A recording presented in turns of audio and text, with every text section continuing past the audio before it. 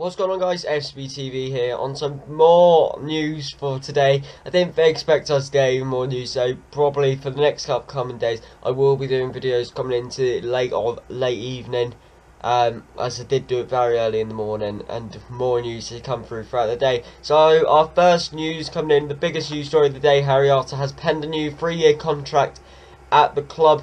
The 26-year-old played a key role last season helping the Cherries stay in the Premier League at the first time of asking, making 21 appearances. Arter also looks set for a place at Euro 2016 due to his impressive form, but an injury prevented him travelling with the Republic of Ireland squad to France.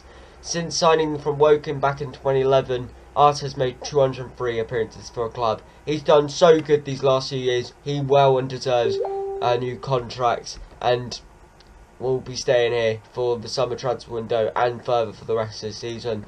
Also in the news, the second and final news of the day: FC Bournemouth will face La Liga outfit Valencia in a pre-season friendly at the Vitality Stadium.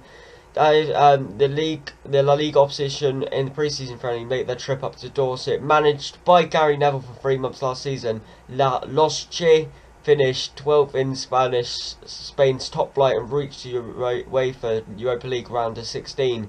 The fixture will see Paco, I don't know how to say his second name, with names such as Paco Alcacer and Alvaro Negredo face Cherries on Wednesday the 3rd of August with a 7:45 kickoff. This also gives us hints that the Premier League season will be starting a bit later than predicted. What do you guys think of the friendly? What do you think about Harry Arter signing a new contract? Put it down in the comments. I've been Matt from afcbTV. If you want to watch more ball-related content, subscribe to the channel. That should be it for today. Watch up the live stream tomorrow morning for the Premier League fixture release. I've been Matt, and I'm out.